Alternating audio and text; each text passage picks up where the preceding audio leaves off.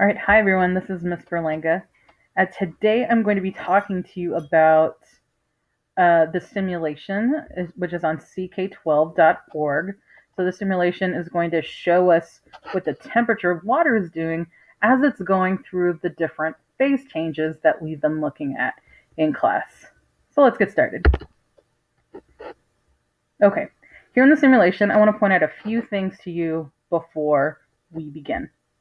Over here in the middle, we've got our container of water. It's going to be in various states. Here, you can probably guess the solid. This kind of looks like ice. But down here below our container of water is the phase, the current state of matter that we are in. Over here on the upper right-hand corner tells us the current temperature of our water. So right now our cup of ice is at negative 50 degrees Celsius. And then over here in the upper left-hand corner, we've got a graph which shows us temperature versus heat. Now the heat we're not really so much interested in, but we are interested in the temperature, especially what it's doing, where is it at in the different phases, and what happens to that temperature as we go in and out of those phase changes.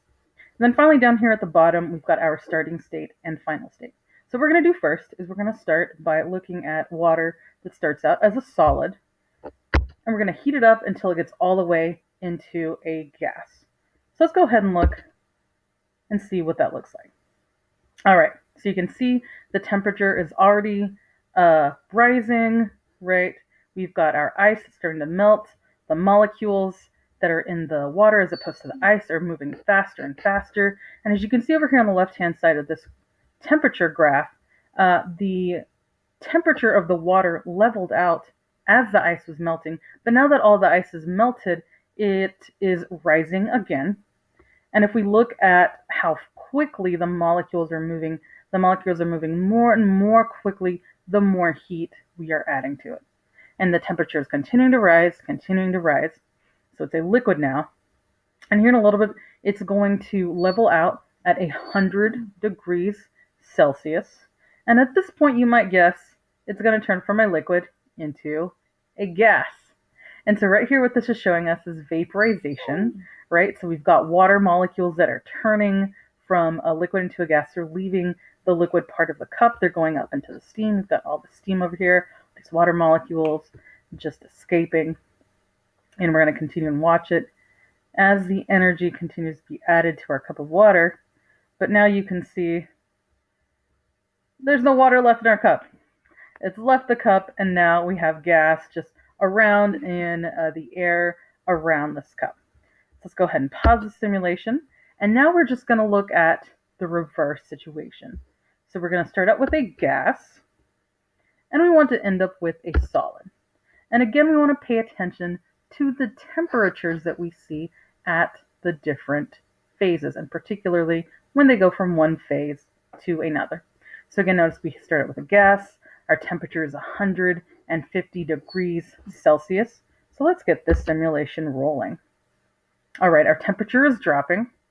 Okay, our water molecules are moving very quickly. But now you can see that the gas is starting to turn to a liquid. Our cup is filling up with water. And our temperature is at 100 degrees Celsius. And it's leveled out right here in this graph. Now it's continuing to fall again. And it's still in a liquid phase at this point. So we're just taking our liquid water, making it more and more cold. And now it's getting really close to 0 degrees Celsius. At this point, you should start to see, there we go, some ice is forming. The water molecules are locking up. And then once the ice is completely frozen, everything in the cup, all that water is completely frozen, then the temperature stops leveling out and it starts dropping again. All right, I'm going to go ahead and pause that. So again, what we looked at were the phase changes and how temperature changed every time we went.